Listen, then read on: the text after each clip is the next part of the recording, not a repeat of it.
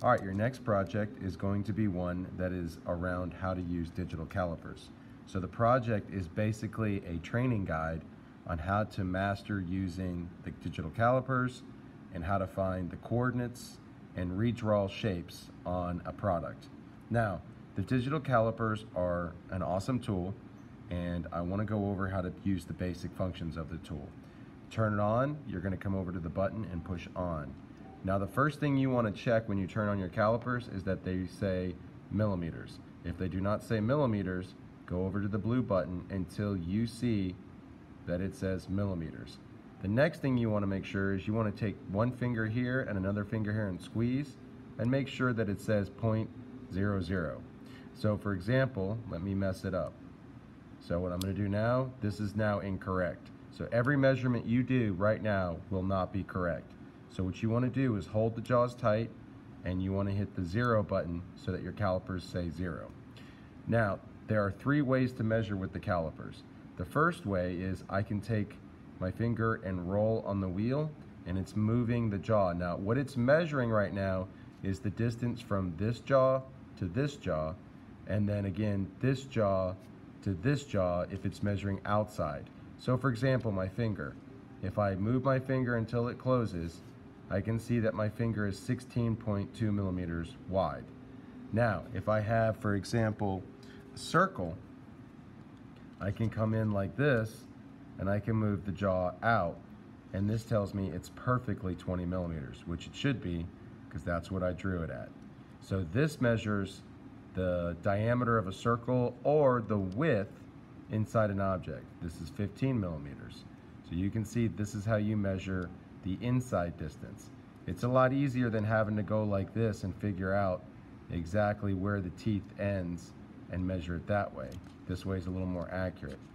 The last way to measure is this way, this guy. So what you do is it's the depth tool. I put it here and I slide down on the caliper, and it tells me that the height is almost 6 millimeters. So you don't necessarily do that there. You would do it in this scenario right here, where you can't get the calipers in, and again, it's about 6 millimeters high.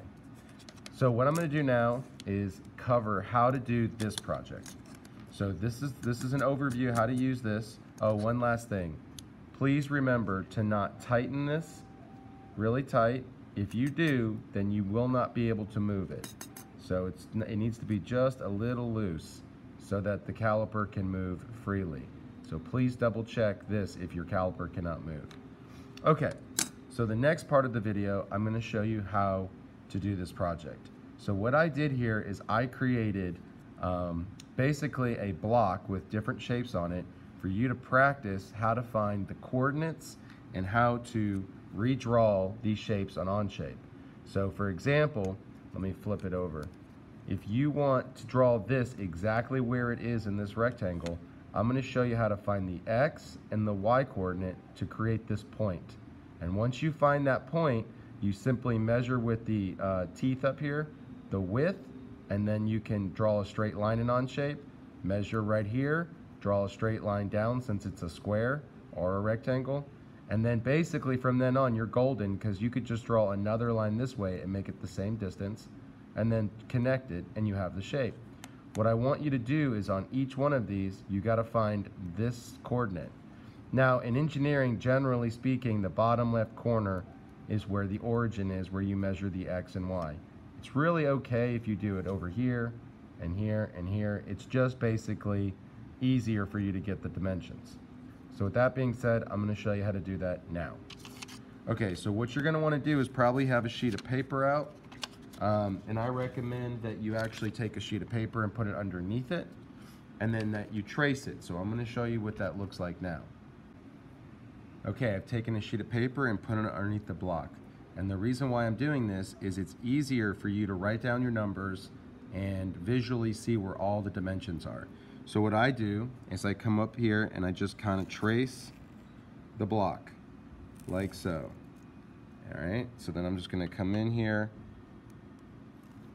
and get a nice trace of the shape like so.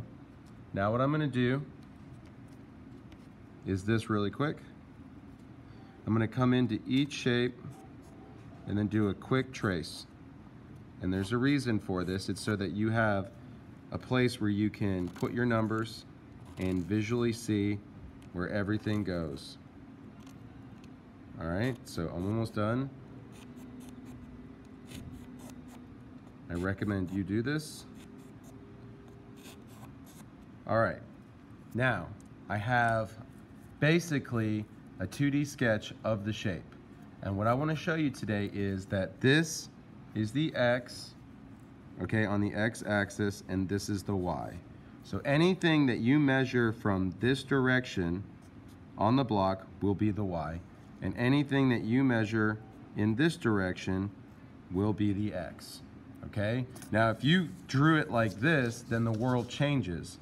Obviously this would be the Y and this would be the X. Just keep that in mind. But we're gonna draw it like this in the project.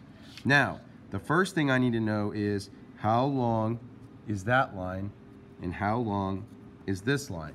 So what you do with your calipers is real simple. You come over, make sure that they're on, and make sure that it says 0. And you're gonna take your calipers and you're gonna pull them out, and then what you're gonna do is put them next to your block and measure. So it says 139.75. So, and if I do a couple of readings here, that's about right. And then let's do the other side just to make sure. So yeah, so what I would do then is come over to here and write 139.75. Now I gotta do this line. So it's real easy. All I have to do now is take the jaws and slide them until they stop on this block. Now, it tells me it's pretty much exactly 90 millimeters. So now I know that this line is 90 millimeters. So I come over to here and I write 90 millimeters. Now there's one last thing we need to know, and that is the thickness for the extrusion. So what I'm gonna do now is turn the part over, come over like this, and it tells me 5.8 millimeters. So I'm gonna come over here and I'm gonna extrude out 5.8 millimeters. Now that is another important thing. Make sure you put millimeters at the end of each number so you know what your measurement is. All right, so what I would do in Onshape at this time is I would go into Onshape and do the center point rectangle tool or square tool, draw it from the center out, and I would type in 139.75 for this line, 90 for this line. But I'm gonna teach you something new today. You're not gonna extrude right away. That will be the last step, okay? Because you don't need to do it. What we're gonna do is instead draw these shapes in first and then click on this plate, and then it'll extrude everything up and leave these as cutouts. It's a lot easier because there will only be one sketch. You don't need multiple sketches, so just one sketch. So the first thing I'm gonna show you is I'm gonna show you how to find and recreate this, and then I'm gonna show you how to find and recreate this, and then I'm gonna show you how to find and recreate this. So actually, I'm gonna be careful. I don't wanna give you too many answers. So I'll do this one, and this one, and the rest is on you. So what I need for this shape is I need to find this guy right there.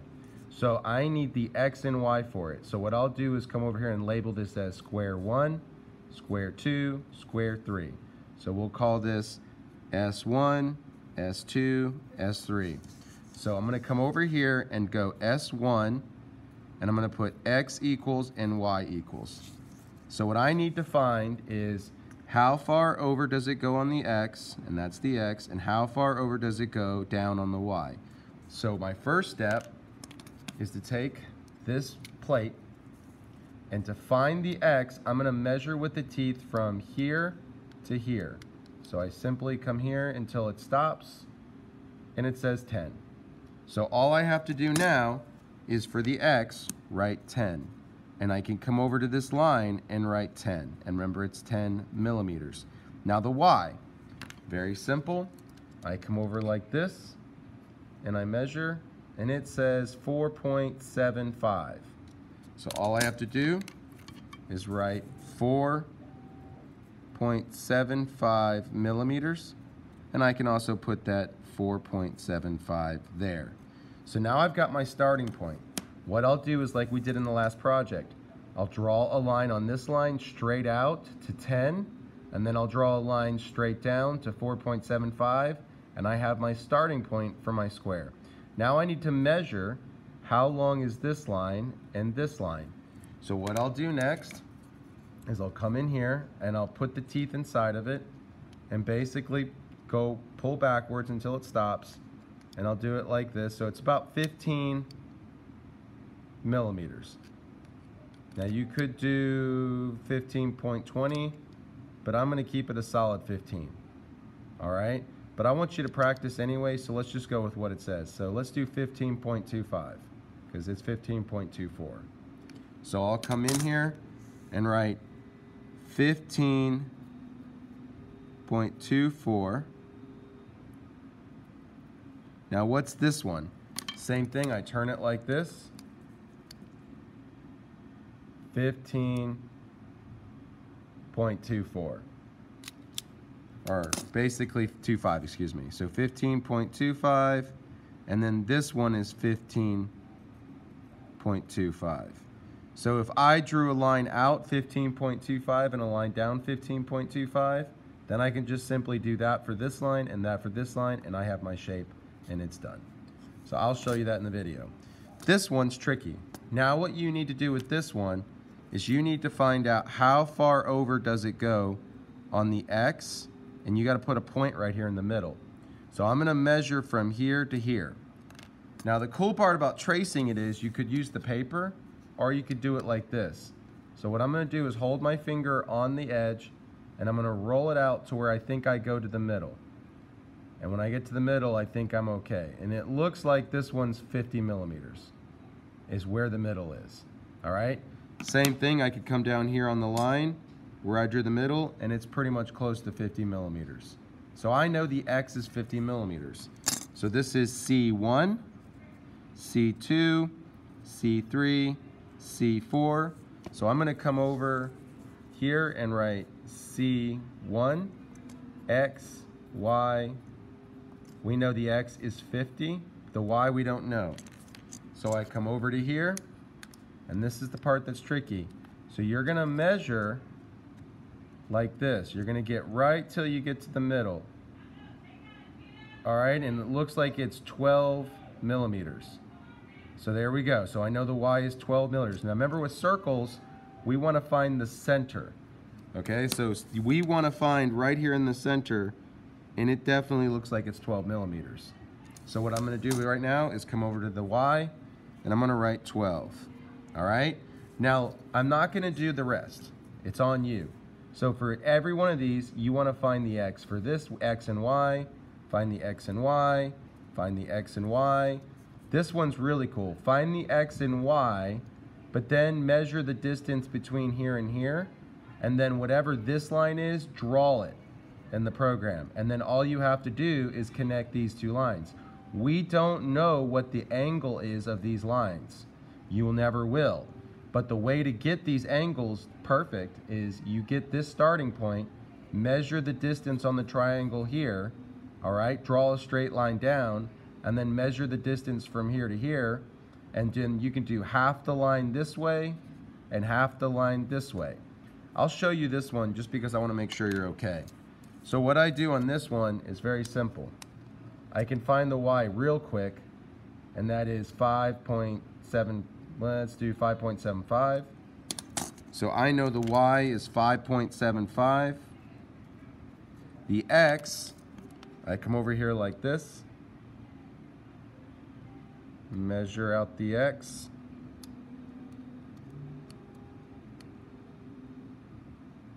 So 25 is the X.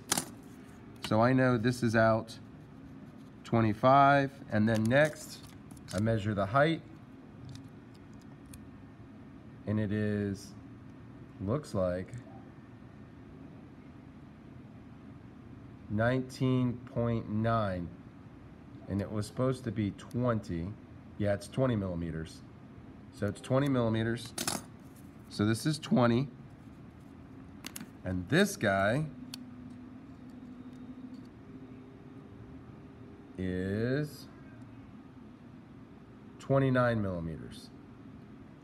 Okay, so then I know this guy is 29. So what I have to do is divide 29 by 2 and draw the line this way and draw the line this way. So I am now going to go in Onshape and show you how to do the rest. Okay, just keep in mind, you're going to do a sheet of paper and code it. This is R1, this is T1, T2, T3, this is R2, and these are great ways of remembering what you're measuring and writing it down like this. Remember, this is your start. After you find that starting point, then you find the dimensions and write them on your sheet of paper, and then you can go draw them. So what I'm going to do now is go into Onshape and show you how to do the rest. Alright, now that I've done the measurements of some of the parts, what I'm going to do now is show you the picture of the measurements I took, and then show you how I'm going to use this information on this screen and how I'm going to recreate it the right way. So your first step is to go into Onshape and go to Create, and then you want to go to Document. You're going to type in Caliper Project and put your name. So I'm going to put my last name. And then you're going to click OK. Now it's going to create a new document for you to work in, and what you're going to want to do is do the same things that I always tell you to do. Your first step is to bring the mouse to the front over here with your arrow and go hover over the eye and left click to get rid of the front. Do the same thing for the right and left click. Then immediately take your mouse to the top of the cube on the right and left click on it so you're looking straight down on the plane. You want to go to the 3 bars and immediately go to workspace units and change your unit of measurement from inches to millimeters and hit check. Now, like I've been telling you for the last few projects, to draw, you always have to go to Sketch, left click, and then left click on this plane. So looking at the picture I drew, this is a rectangle. I found out the X is 139.75 and the Y is 90. So I'm simply going to come over to the rectangle tool, click on the drop down, go to center point, and then once I do that, I'm going to bring it to the origin, and I'm going to left click once and not touch any other buttons, and I'm going to move my mouse slowly to the bottom right and click. Now the bottom number is 139, so I'm typing in the keyboard immediately the numbers. I'm not using the mouse. I hit enter. I'm then going to type in 90 for the Y and hit enter. Now, normally you would go up to the extrude button and then extrude it, and we do a sketch on top of it. But I want to show you how you could actually stay in one sketch, and that makes it easier for you. Okay?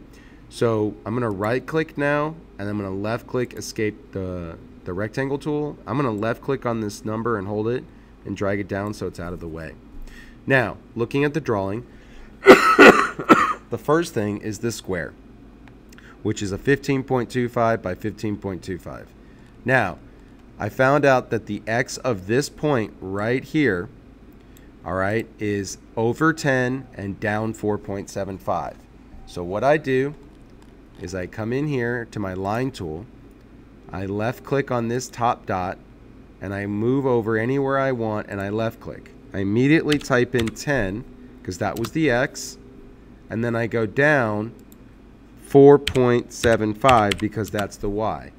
Now what I have found is exactly that starting corner that you see right here, where it was over on the X 10, down 4.75 on the Y. What I need to do now is draw a line that's 15.25 this way straight and straight down 15.25. So if I come over to the right and I left click, I type in 15.25, enter. Then I go straight down, and you have to see that 90-degree angle symbol. You see that 90-degree angle symbol? That's what you want. I left click, 15, type in 15.25, hit enter. Then I can simply just come over here and touch this dot and follow it down and do this. Or I could just draw a line like this and left click and type 15.25 and then connect. I now have that initial shape. So let me go to the next thing in the measurement drawing. It says then this circle was over 50 on the X and down 12 on the Y. I believe I measured the width of it as 20 in the beginning when I showed you how to use the teeth. So I should have wrote down a line going across that said 20. So what I should have done is this. I should have drawn a line like this, and I should have put that line, here we go, right here, like this, and then I should have gone in and wrote the number 20 millimeters, like so, and I should have put that like that. Does that make sense? So coming back over here, it says go over 50 on the X and down 12. So I'm going to go back to my align tool. I'm going to left click on the dot right here, and then I'm going to draw it out over to here, and I'm going to type 50 and hit enter. And then what I'm going to do is go straight down and type 12 and hit enter. Now I know that circle is 20, so I go to the circle tool, I left click on this dot, and I type 20. Now I've got my circle.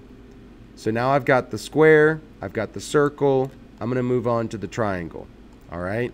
So please ignore what I said in the previous part and don't delete any of these lines. It will mess up the drawing, so I'm leaving that alone.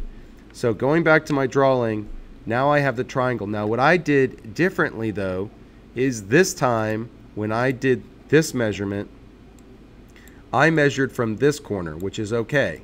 So when I use these numbers, 25 and 5.75, remember I did it from this corner. If you do 25 over here, you're going to end up somewhere in here, which is wrong.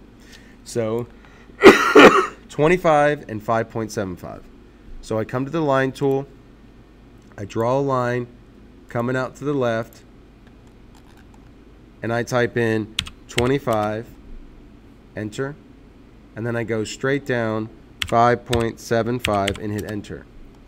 Now in the drawing it said the distance straight down was 20. So what I do then is draw a line going straight down and type 20. And then it said that the line was 29 millimeters. So you're going to take 29 millimeters and divide by 2. So if I take my calculator and do 29 divided by 2, it's 14.5. So all I got to do is draw a line to the right, 14.5, and then all I have to do is right click escape line. Now I could go to the mirror tool, click this line, and I can reflect that line across, and I'm good. Then I take the line tool and simply connect these points, and I now have the triangle. Now I right click escape. Now I do advise taking the scissors and getting rid of this line when you're done with it, so you're good. Now I'm going to right click escape the trim. Now look what you got.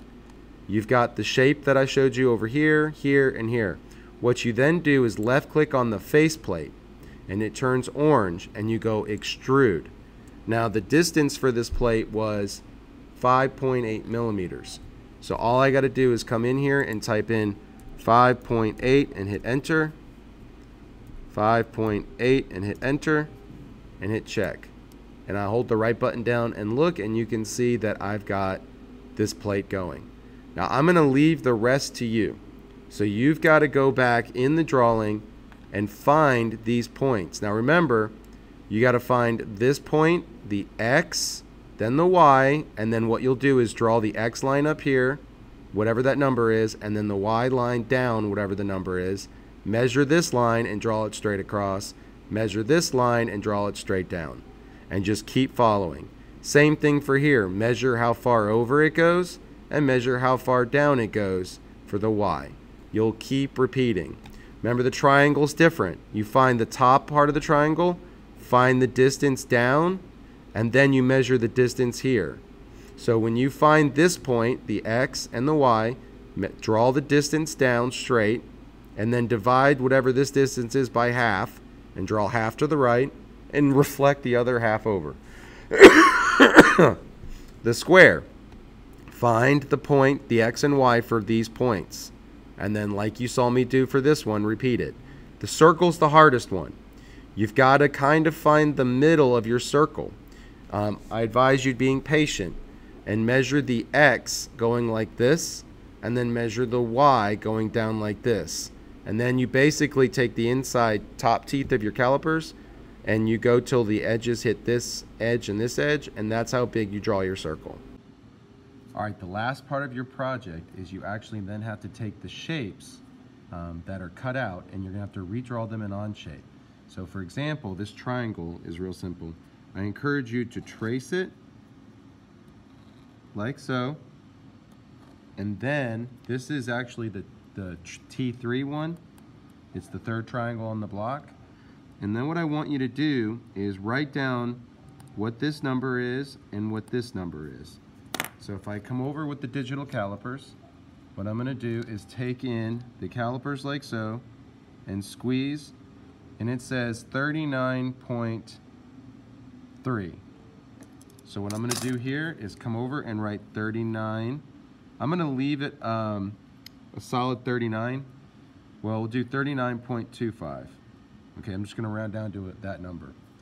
All right, then the next thing I'm gonna do is come over here and measure the top. And that is 34.5 is pretty much what I would do for this one. So this number is 34.5. So all I have to do in Onshape is draw a line that goes like this, 39.25, find the midpoint, draw a line up, 34.5, and then all I have to do is connect, and I've made my triangle. Then I need to know what the extrusion is, so what's the thickness, which should be 5.8, because that's what the block was. So if I come in, and it's 5.8. So I come over here and I write 5.8. All right, circle, easy. Come over to here, put the circle inside the jaws, and it's 29.9.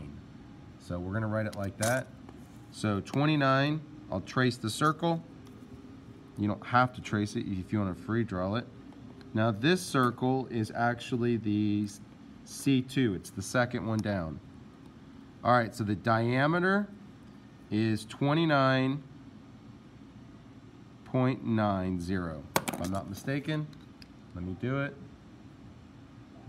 Whoa, that's 30. Hold on. That's why I always got to double check. So let's do that again. Okay, there we go. 29. So let me just spin it. So 29.75. So I'm going to erase that. It's always a good thing to double check. So 29.75. Same thing for this one. You would come in, draw it, and I believe this is S1 square 1. All right, so this is S1. I got to find out what the X and Y is. So I come in and measure. The width is 14.7, and this should be similar. It is 14.7. So this one is 14.7, and this is 14.7. So now what I'm going to do is go into Onshape and draw these shapes for you so you get an understanding of how to do this. All right, the last step after you've done all the shape cutouts is now you actually have to measure all the shapes and recreate them. So what I want you to do is go down to the plus sign, and I want you to do Part Studio. Now when you do a Part Studio, we're going to add drawings. I want you to come in and type the actual name for this. So what you're going to do is come down to where it says Part Studio 2 with your mouse, right click and say rename, and we're going to call this the square shapes, okay, and then hit enter. Now what you're going to do is draw the 3 square shapes on this drawing. What you'll do is go to the plus sign again, create Part Studio, you'll right click on the name and rename it, and you'll call this the circle shapes, okay? Now the cool thing about doing drawings within drawings is you don't need to go to the units and change it because it stays. But you still want to go to the front and hide it, and the right and hide it, and look at the top down. So let's take a look at the square shapes. I measured one square as 14.7 by 14.7. That's easy. I go sketch, left click on the plane, go to center point, left click and drag out, and I type 14.7, enter, 14.7 and enter, and then what I would do is then go extrude 5.8. But there are other ones. So what you can do is actually come above like this or below. And notice if I just touch the origin and don't push anything, I can trace straight down. And then I would click right here and draw the next one. Let's pretend the next one is 20 by 20. I'm making this up. This one is right. This is totally made up. Then I would go to extrude, and I know the thickness is 5.8. So I come over to here and I type 5.8 and I hit enter and check. So now I have example of the square piece. I'm going to do the circle shape is really easy. All you do is very simply take a look right here. Sketch, click on the face. You just go to your circle tool, draw it out, type whatever that number is. That circle was 29.7, so I type 29.75. There it is. Now, I'm going to do the triangle one. There's also a rectangle one. So you're going to right click and rename it, and you're going to type in triangle shapes. Okay, enter. And then the triangle one is a little more complicated. That's why I'm going to show you how to do it. Sketch, click on the face. So the first thing you do is actually you left click on this line and draw it out. And that first line is 39.25. So you're just going to type in 39.25. Then you're going to go back to the middle and find the midpoint. And you're going to left click on that midpoint and draw straight up. There we go. And that's going to be 34.5. So then I type 34.5. I put 6, so let me right click escape line. I can double click on there and type 34.5. And then all you do then is draw a line down to here, draw a line down to here, and I have the triangle. You would just repeat the step down here by simply drawing a straight line and typing in whatever the number is, find the midpoint, and then go up on the midpoint and type whatever that is. This is totally made up. I'm making this up, so please don't do this. And then you would go extrude, and then you would type in 5.8 millimeters. So, check. You need to have what I have on my screen. So I want to make sure you got that. All right. You need to have this, which is the block. So we're going to rename this shape block. Okay. And you need to have the square shapes, the circle shapes, the triangle shapes, and the rectangle shapes. All right. And I should have said shapes right there. And then you're done.